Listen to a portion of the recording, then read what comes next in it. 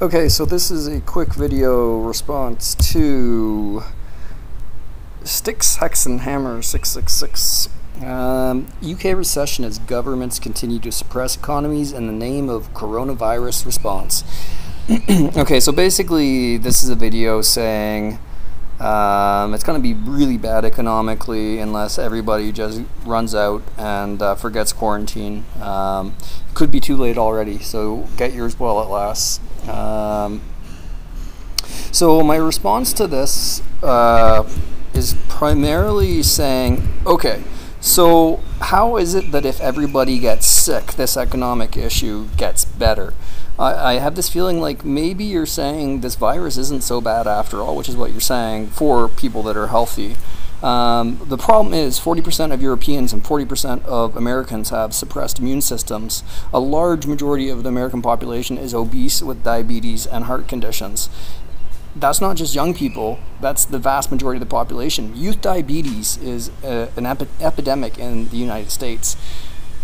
The concept of a healthy population, unfortunately, the healthy population is a very small minority of the populations of Europe and America in this day and age. So how is it going to improve the situation?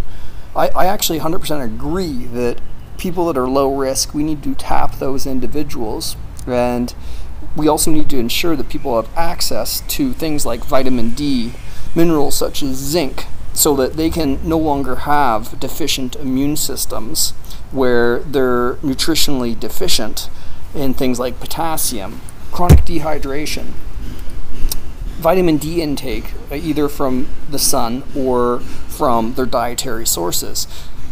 Those are issues that would make the situation better for people that are at risk by being out in the public. If we can actually make people healthy first, then yes, the healthy people can maybe be enough. But the problem is that the healthy people are a minority of the population, and we still have this issue. True, there's still going to have to be a production of essential goods, no matter what. People need to get back out into the fields, although